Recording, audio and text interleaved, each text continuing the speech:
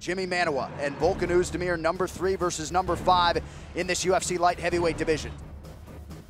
When I run over Jimmy, I open up a lot of doors. Wow! Volkan Oezdemir, wow. You gotta be kidding me! Once I hit, it was done. I don't know what's happening in my hands, but that's dynamite. The hype just got confirmed. What about Volkan Oezdemir? Can the man get some love? My goodness, amazing against Jimmy Manuwa. He's knocking everybody out. Nobody has my power, my precision, and my timing, so that's why I'll be champion on UFC 220.